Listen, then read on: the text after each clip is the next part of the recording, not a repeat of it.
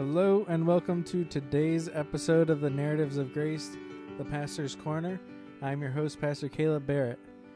So we've been having some health concerns in our church, so we aren't really able to be here together, or at least not outside of our own household. So today, Naomi and I are going to be talking about worship. Hello, guys. It's good to be with you here today. Specifically, we're going to be talking about our worship journeys. I don't necessarily like to put it that way because the Bible tells us how to worship. It's not purely preference, and maybe we'll talk about that a little bit, but we're going to be talking about the different views that we came with, the different predispositions that we came along with, because they were very different, and actually our views when Naomi and I first met on worship were probably pretty opposite, at least in part because I wasn't a believer, but even what I did believe was probably opposite of her side of things. And we're still like that a little bit. We're way more to the center, but I think we balance each other pretty well. Yeah, I think so. But so I'll start with, so we're going to look at this in time period. So we're going to look at before we met, while we were in college, while we were in seminary, and since then. And we're going to do it that way because those are really the four ways, the four time periods that our views really changed on worship. And I think it's important to understand your view of worship and how it lines up with Scripture. So we're in part doing this so that you can think through it a little bit and we can talk about what worship really is. So worship isn't music. Music is worship, but we are going to focus probably more on music than other stuff, at least for today. Both our education and training is on the music side, but we have education on the theology of worship too, but we're going to focus a little bit more on the music for today. But before Trinity, before we knew each other, before all of that, really, I didn't really go to church regularly until I was a junior in high school. And even then, it really wasn't for the music, or it wasn't for the worship. It was, at that point, it was because I was going with a friend. And then my senior year in high school, I went to sing in a choir, and that's really the first heavy, regular worship that I got was high church. And I mean that in every sense of the word of high church, everything except for the incense, organ, choir, all of these things, robes, pastors included, not just the music, not just the choir. Everybody wore robes. Now, and where was that again? That was at the Congregational Church in my hometown In Connecticut. Yeah. But that, I mean, any congregational church, you're going to see that kind of a thing anyway. But it was very high church, but it was almost more of the ritual. And I'm not talking about that church. I'm talking about my perspective at that church. And I went to an EV free church with my grandparents occasionally, but that wasn't anywhere normal until later. But I do consider that my home church. But that was much more blended, contemporary. But I saw worship more in that high church feel. But what about? How would the high church look like on the East Coast versus anywhere else? The only real difference, East Coast versus anywhere else in the country, I think, and I haven't been to tons of high churches outside of Texas, Connecticut, and Illinois, but I think most of it is that because Connecticut has a longer history, and that I would say this is going to be true in New England mostly, and somewhat down the East Coast, but primarily in New England, New York area, as the high churches are going to more focus on the old school, like home country, old country kind of a thing. It's going to be typically older buildings. That church, I think, was built in 1720 or so. It's beautiful. Oh yeah, it's an amazing building. And in fact, my high school, we would do all of our concerts there, and we were able to do that because the music minister was also the choir director. But we did every major thing there because it was just the most beautiful space anywhere in that area. At least in the town. White building, tall pillars. Yeah, it pretty much is. When you say high church, it's kind of what you expect in like old school New England church, which maybe I'm the only one that has an image when I say that. But if you search New England church, you're probably going to see this church, or at least something pretty similar to it. And that really was my pull. Even after then, I talk about high church stuff, but it's just because there are some good examples that you see in that. But your experience was basically the opposite, I think. You grew up in church, and the style was never really high church. Not that you didn't appreciate it, but that was never your guys' style. Yeah, I mean, similar to Wethersfield. Wethersfield is the other church that I went to that was more blended contemporary. Yeah, kind of similar to the churches that I grew up in. I actually, early on, I guess I need to give a little bit more of a backstory. My mom grew up in Christian Missionary Alliance Church, and my dad was mostly Baptist. So there was kind of an interesting different sides coming together, and my dad's way of thinking was a little bit different, a little bit more conservative, more traditionalist. Yeah, more traditional. But anyway, we at an early age, up until probably junior high, was at a Christian Missionary Alliance church, and it was a great church. It was a little bit further of a driving distance for us, but it was great because we had a lot of different opportunities that we were able to do music with. So they had a huge choir. They would do big productions for Easter and Christmas. They had a lot of stuff for the kids. They had children's choir and a way to do theater, drama during the summer. It was really the best place that I could learn all the arts at an early age. But, eventually it kind of became too big for us because it was starting to get a little bit mega churchy. But that was where a lot of where I started to think about worship started. Yeah. And so it was much more contemporary. Mm-hmm. And I mean, Annandale, which is still where your family goes, is much more contemporary. It has a little traditional splash to it, and much less now, I think, than the way you've described it to me when you were a kid, right? Yeah. Yeah, that it had occasional hymns that ended with a hymn, but now it's pretty much, I would say, contemporary and it's in its style, which isn't worship, but that's just the kind of vibe that we're bringing into the discussion. So that's just kind of the background from both of us, so that I came much more formal high church. Naomi came more more informal structure, more contemporary feel. But very conservative. But conservative, yeah. Yeah. Yeah. I mean, it wasn't like anything goes, run up on stage if you get the feeling or anything like that. It still followed the liturgy like we mean it, with its core thing, the work of the people. The service was more or less the same structure week to week, fairly predictable in a positive light. You knew what was going to happen at different points most of the time, that we have this many songs and then this and this many songs and then that and then the preaching and then this happens after the preaching, kind of a... Yeah. So a big part with my area that actually kind of affected the way that we did worship is the whole idea of it was a country area. It was very rural, and pretty much most people are either commuting to their work large distance into the city, or farmers or people of trade.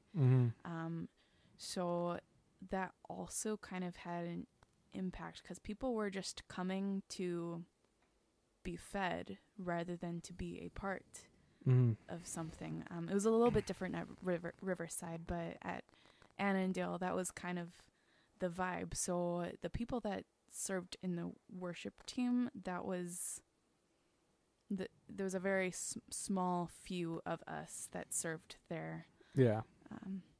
But a huge thing that I'd like to emphasize on my early childhood actually was the summer camps. I would go to summer camps every summer, and it was actually there where I rededicated my life to Christ. And it was because of the music and worship. It was, let's see, I think I was, it would have been when Blessed Be Your Name came out, early 2000s, I think. Yeah, I think that's like 2001 or something like that. And or at least that's when it was popular. I don't know. It may come out earlier. Yeah, so, and I think that was the last summer I went to summer camp. And so that song was kind of like a theme. It kept coming up every day that we had worship together. And I remember thinking, oh, you know, how it says, blessed be your name in the land that is plentiful.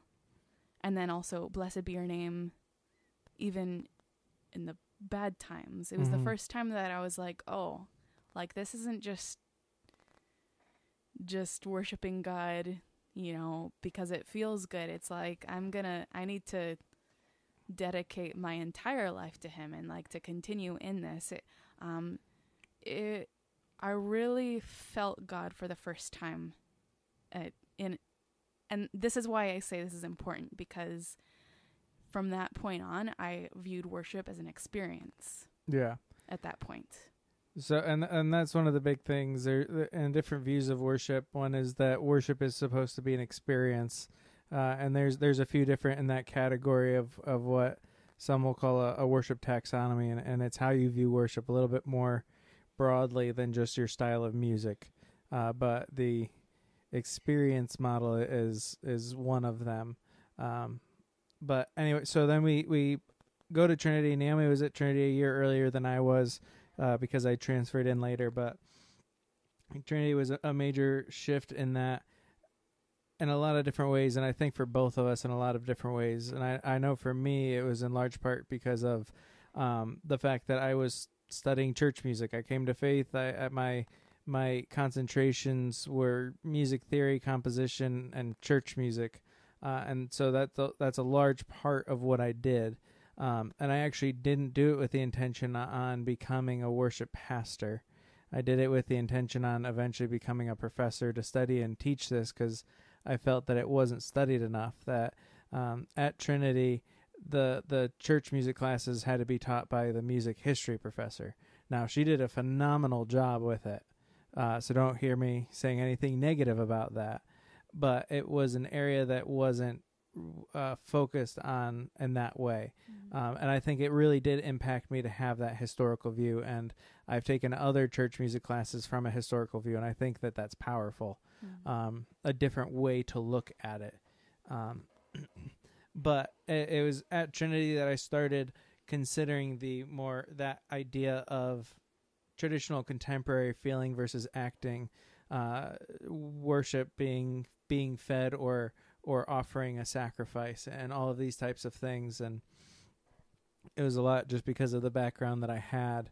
And I will say it loosened me up. It brought me more to the center of things, that it doesn't need to be all hymns. But I had a lot of good influences, both in professors but also friends. One of them being Kyle, who is a good friend of ours still, and there's several others, but he was one in particular that kind of helped me see a little bit more of a balance in the two. And that's kind of where I started focusing on that blend a little bit more, that you don't need to throw out the hymns for the contemporary, but you don't need to shun the contemporary for the hymns. You can have a little bit of a balance in this. Yeah, it's true. I was really grateful that growing up I had a family that really appreciated music of all kinds, and you know, we grew up singing hymns, even though for the most part the churches we attended were pretty contemporary. It was also kind of blended too, but like I was singing the old like Gaithers and gospel stuff with my you mom. were singing the traditional, not well, the old necessarily, and at least in the broad spectrum. yeah. Which is usually when people say the good old hymns, they're not talking about Martin Luther 500 or Let All Mortal Flesh Keep Silent 1200. It's more the late or early 1900s rather, which isn't bad. It's just funny. It's true, but also we did learn a lot of the early hymns. Yeah. But quick, let me interject, because I think the things that changed in both of our views were different. I think your style of music hasn't really changed substantially. I think you may have shifted from blended toward contemporary to blended toward traditional, but I think your view on the function of worship changed, where my view with the function of worship, it was more or less always there that worship is an act of sacrifice, but my view on what music could be served in that purpose is what more changed. Both of our views on both sides changed. I think it was more in that way. Yeah, for sure. The biggest thing in my view that changed in a huge way, I guess, into Trinity. Everything that I'd gone through prior to that was, like I said, experience driven. I would go to conferences and, I was seeking that experience constantly to be able to feel God in a powerful way. Yeah. And that was huge for me. So coming to Trinity, I was excited to connect with, Christians, because it was a Christian school, and to be able to study music and to be around people that actually liked to worship. So like very soon I connected with a small group of friends, and we would have worship nights, and there was even a student-led worship night that happened every week. And that started a few years before we got there. It was called FAT, Faithful, Available, Teachable, and it was actually started by the football team. And that's the kind of thing that I love with Trinity, because at most schools, even Christian schools, the athletes are kind of put into the they're here, they're believers, but are they? Are they as much? Are they as committed? But the sports teams at Trinity are not that at all. There's known the people that are there because their parents made them be there. But that's going to be true of pretty much any Christian school that has normal, quote unquote, college degrees, whereas somewhere like Southwestern only has seminary-based degrees even at the college level. But at Trinity, it was just a completely different thing. Like, there was no more or less. There was no one in the Christian ministry department saw themselves more dedicated to the faith than somebody in the education department or somebody in the athletic department, anything like that. That spoke a lot to me, and that's part of why I went to Trinity. Interesting. Yeah, I can see that. But back to worship. Yeah. So I would try to go to those worship nights, and it was definitely a very loud and exciting experience. That was how they, young, I guess from 18 to 22-year-olds. It was the primary. Some grad students went, some grad students helped and spoke there. So there were some older, but by far it was primarily the college, not the seminary side. And I remember just how loud it was for one thing, but then there was also a lot of people that were on the more Pentecostal side of things. And actually, I remember during these worship nights, they would get to such a heightened, excited, worked up energy that someone would start, speaking in tongues and I was never there for that. And getting excited. And I'm not saying there's anything wrong with being excited for Jesus. We're all for that here. But it was very interesting because I got to see a different side of things. And there's a difference between worked up and enthusiastic or excited about Jesus. And I know from my experience with things like that, usually the worked up is you're looking for that feeling, and that's kind of what comes out. and it's usually far more unhealthy and ungodly. Not that, and this isn't me making any claims on things like speaking in tongues. That's a whole nother conversation that I'm happy to have, but not for this place. But a lot of times that I saw things like that, which I never actually saw that in particular at Trinity, but in that setting, a lot of times that I know of, it's more of the worked up into a lather than true commitment. And that's not speaking across the board, but generally speaking. Yeah. So I started, questioning and trying to figure it out for myself, because I thought it was very interesting, and I felt wrapped up in the excitement as well. So I guess that was my first year at Trinity before I even met Kaleb. So, it was an interesting time, and it really tested what I believed about worship.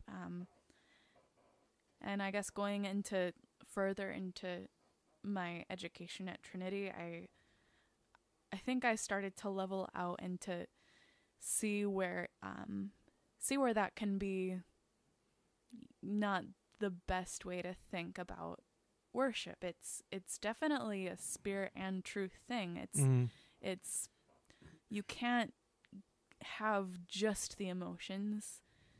The emotions are, we're human, so we're going to feel things, and when we want to worship God with our heart, things like that might be a side effect, but you really need the truth and the word and what exactly are you singing about? What are you praying?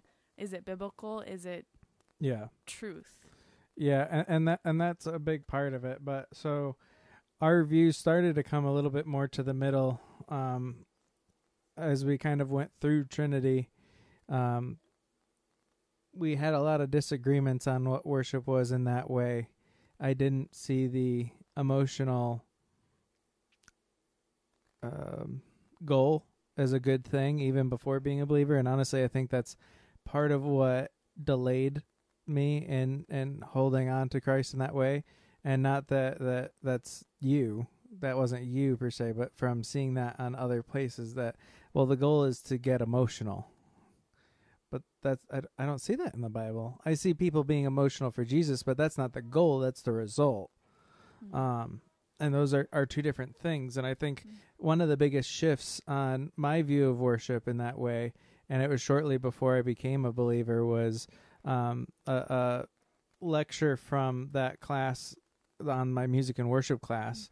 The professor's father came in to speak, and he's got all sorts of fancy degrees and was a pastor and professor and all these other list of things. And if I remember correctly, he has multiple doctorates and all this stuff. But he taught on Isaiah 6, and his view and explanation of the Isaiah 6 model in worship, and specifically that the goal of worship should be to change, really shifted my view completely. It has nothing to do with our effect. It has nothing to do with this or that, but it's coming before the throne of God to affect a change, for him to change us. And this pastor professor said that if somebody's not changing in our service regularly, then we need to adjust it. That doesn't mean that somebody needs to change every week, or everyone needs to change every single week, or we need to keep a calendar of when different people change. But if there's not a change, if it's just something where people come and have a concert and leave, you're doing it wrong. And that is really what started that process and that shift of my view on worship. I think a lot of young Christians, or those immature in the faith, it's easy to think about worship as if it's for us, as though we are getting something out of it. But I really think in between, for both Kaleb and I think mostly me, I don't know at what point, probably in my seminary training, I think when I finally realized, worship is something that I am doing for God, not for myself. I mean, I might enjoy myself while singing, while praying, reading scripture, but I think the focus needs to be that this is an act of service, just like you're saying to him. Yeah. And that's part of the goal of the Isaiah 6 model. That's a large, which you know this, but the idea behind the Isaiah 6 model, the idea behind it more broadly, and I'll have some videos coming out in a few weeks on the Isaiah 6 model with the Mililani Minutes, but it's that it shows that worship is a conversation. God calls us to him, and we respond, and then he does this and we respond. It's always that we're responding to him. He doesn't respond to us. We respond to him.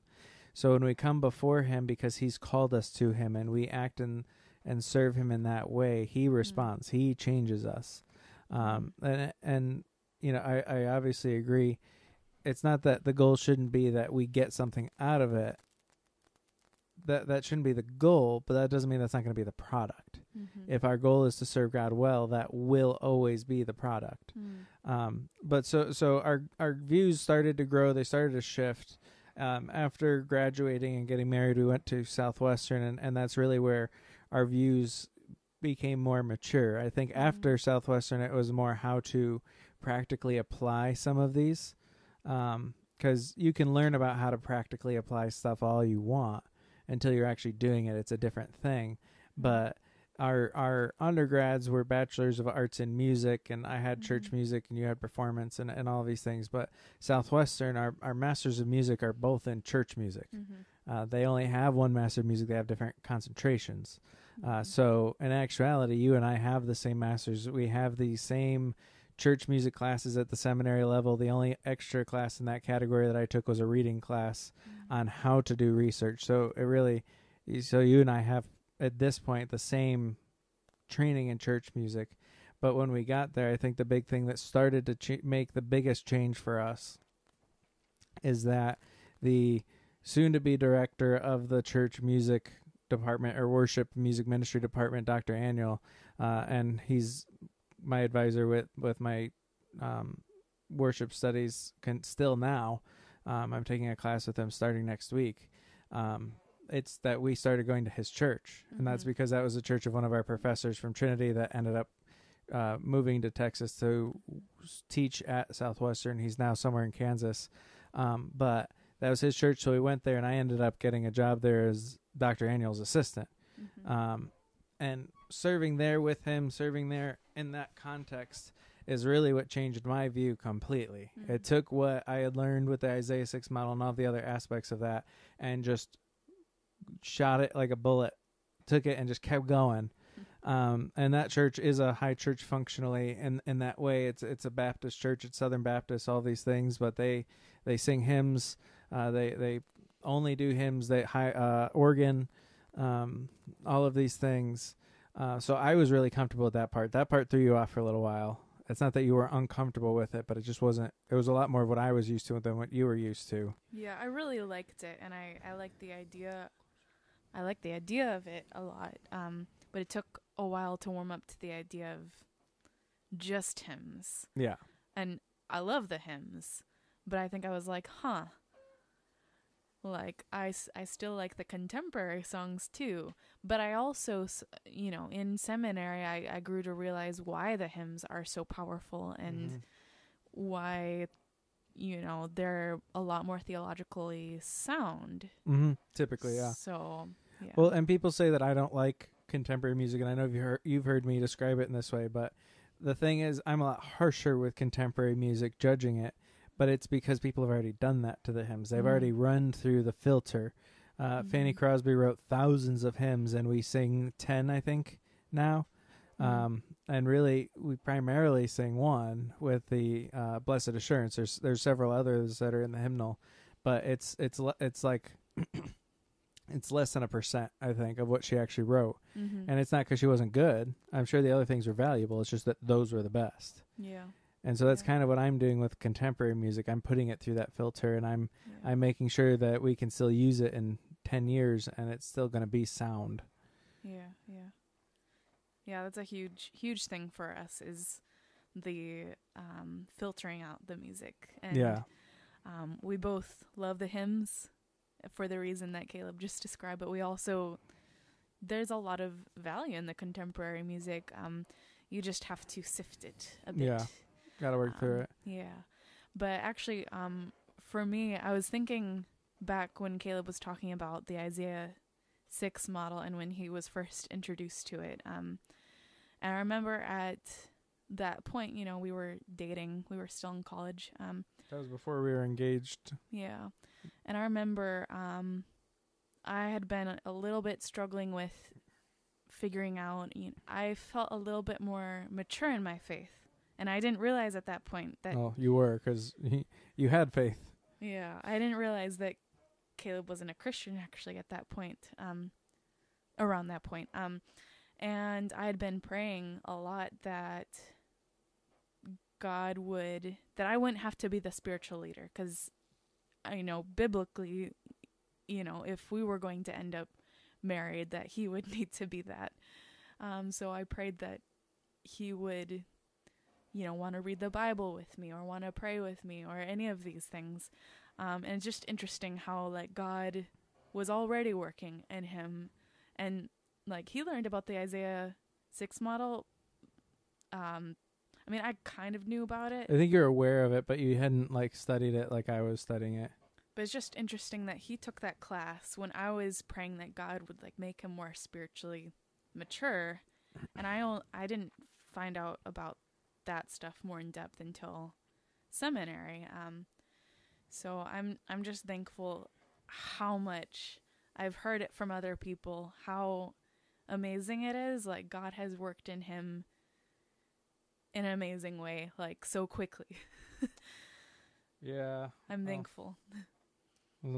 Yeah.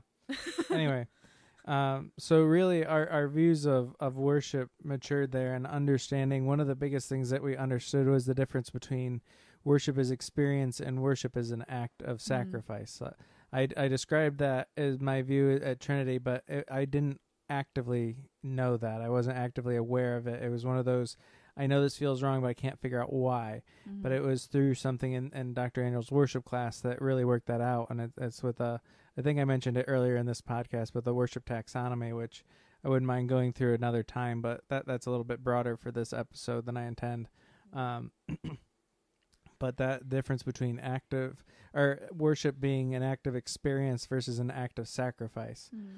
And I think we see all throughout Scripture, there's nowhere that you can find where it's an active experience. It's always an act of sacrifice. And it doesn't mean you don't get something out of it. Mm-hmm. You don't find that joy. You don't find that praise. You don't find that encouragement. But worship is a life of sacrifice. It's described that way in both the Old Testament and the New Testament. In the Old Testament, it is literal physical sacrifice. You have to pay money to buy an animal, to kill the animal. That's what worship in large part is. And then you go before God and you can do the praying and all the other things. Yeah. But even in the New Testament, Paul says, lives your life as a life of sacrifice.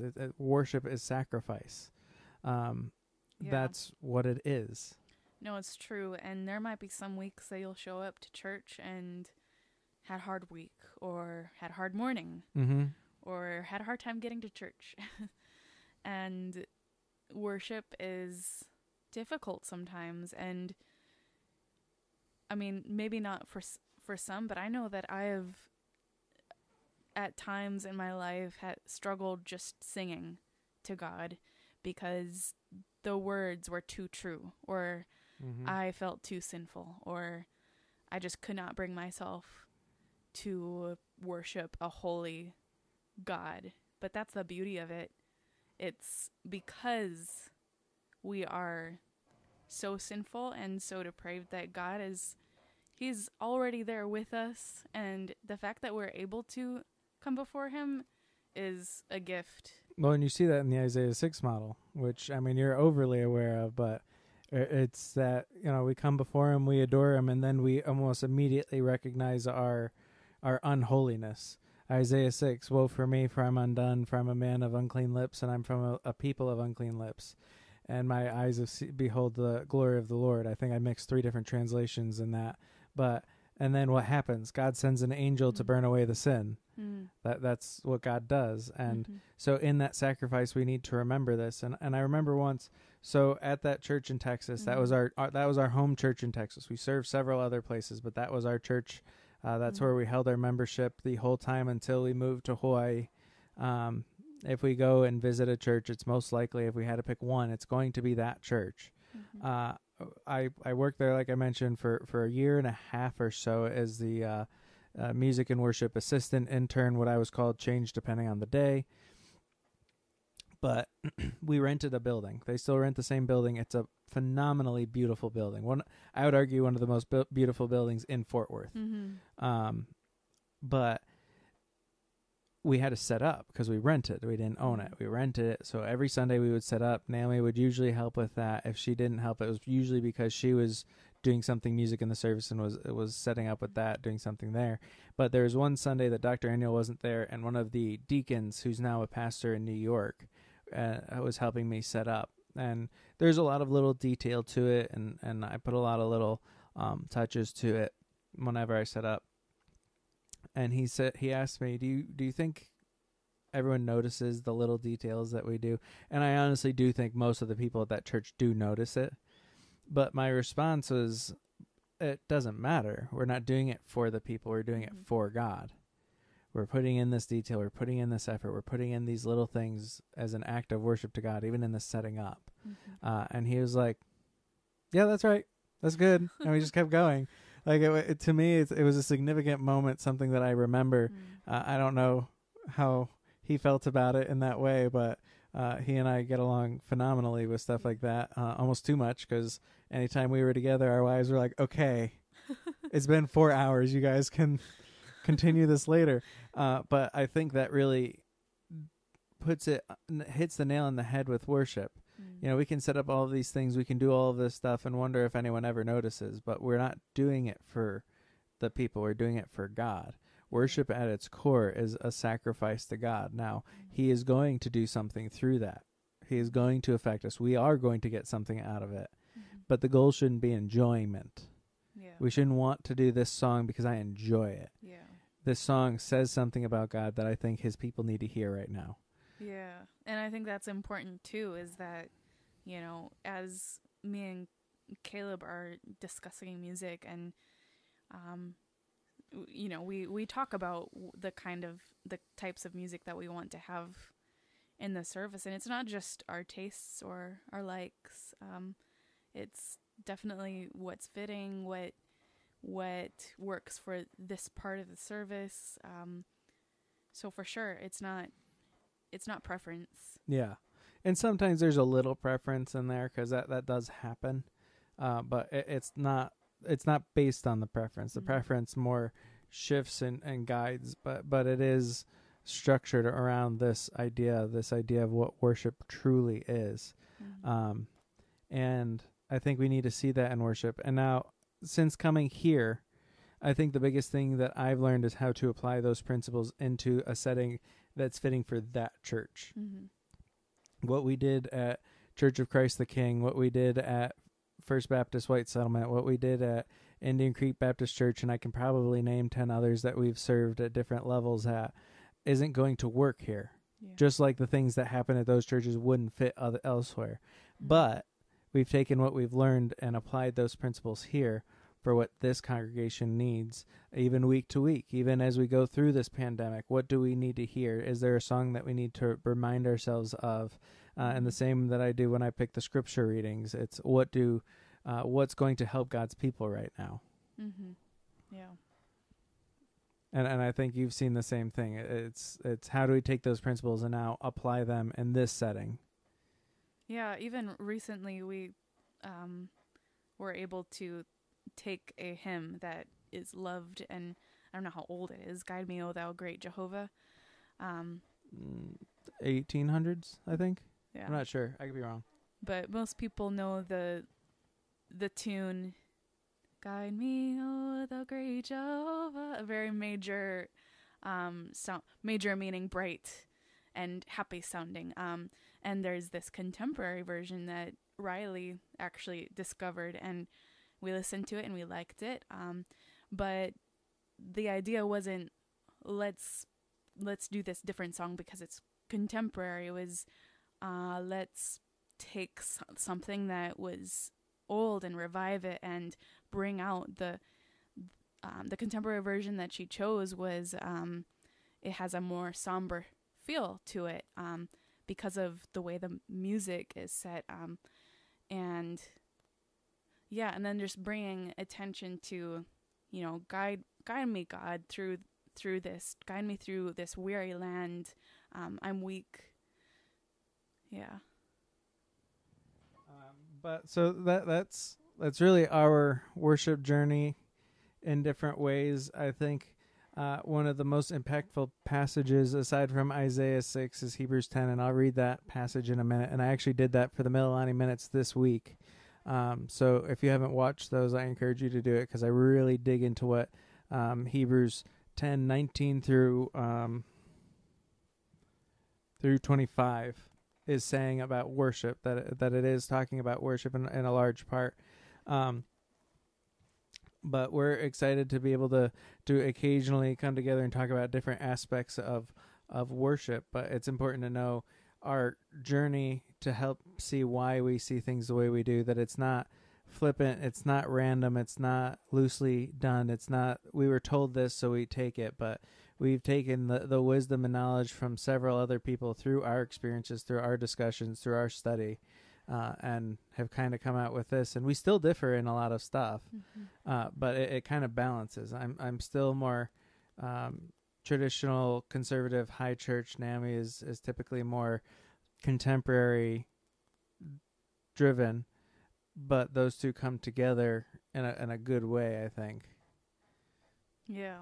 And I think, like he said, we have very different backgrounds, and even for a time I've played and sang at different types of churches, and I think that's helpful, being able to see how other traditions do it, and to be able to say, no, maybe that's not the best way, and maybe that's not as biblical, or, oh, I like that. I like how they're designing their worship service. I think that's important. Yeah, and it is. And maybe next time we'll talk a little bit about how our different studies have impacted our view of worship. Because like I said, our masters are the same degree with different concentrations, but Naomi's pretty much studied performance and pedagogy. I've primarily studied composition and conducting with some extra church music. I'm doing more advanced study in worship now.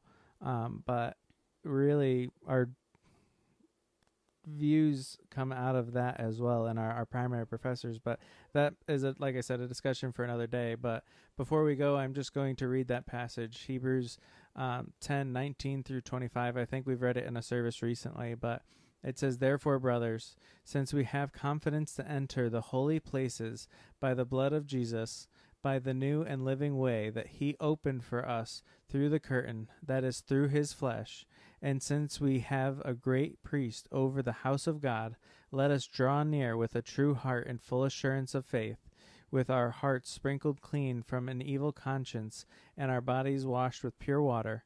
Let us hold fast to the confessions of our hope without wavering, for he who promised is faithful. And let us consider how to stir up one another to love and good works, not neglecting to meet one another, as is the habit of some, but encouraging one another, and all the more as you see the day drawing near." Thanks be to God. Amen. Let us pray. Dear Lord, we thank you for today. We thank you that we're able to come together, and even though things are weird this week, that we're still able to come together and have this podcast, and that Naomi and I were able to share about our journeys of worship and the different places things were affected. And I just thank you for all that you have shown us in worship, and I just pray that you help us to share that with others, share that love, share that sacrifice with others, and that they see that worshiping you is an act of sacrifice. And yes, we get stuff from it, but it is first and foremost giving you what you deserve, because you deserve far much more good and we deserve far much more punishment. And yet you have given us the grace that we may come before your throne, that we may draw near to you through the body and blood of Christ, to worship you, to draw near and worship you in communion with each other and with one another with you. We pray that you help us to see what your true worship is, and what you desire in that for our church, but in the church more broadly. We know that your plan is perfect in all things. We pray all of these things in your name. Amen. Amen. Thank you for joining us today for this episode of the Narratives of Grace podcast. We pray that this was encouraging to you and you got to see a little bit more of our process and how we think about worship, but also how we got to where we think about how we think about worship.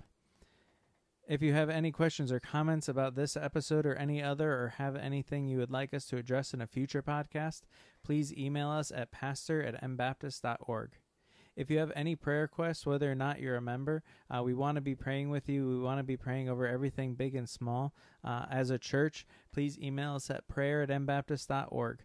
If you want to keep that just between the pastors, or if you want it to go to the deacons, or if you want it to go to the whole church, you can just note that in that email. But we want to be praying with you. And again, that's prayer@mbaptist.org. For more information on Mililani Baptist Church, please visit our website at mbaptist.org or visit us on social media and YouTube. Thank you for joining us today, and we pray that you will join us again next time.